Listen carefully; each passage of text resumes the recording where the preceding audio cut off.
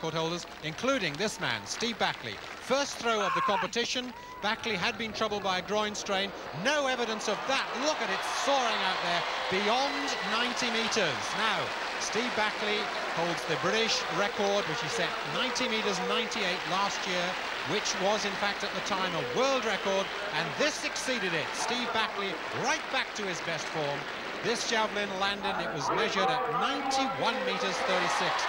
The second all-time behind only Seppo Ratu of Finland, who's in this competition today.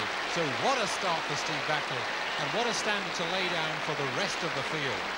It's the finest field ever assembled. Here's another man who didn't make the final in Tokyo. Again, a former world record holder, Jan Zelezny. Again, the first round, he was throwing sixth. How could he respond to Backley?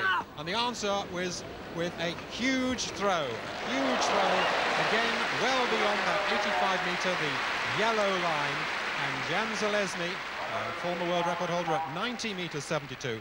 This throw landed, in fact, at 89 metres 58. So that, in fact, will be the longest non-winning throw ever in the history of the event. Tremendous start.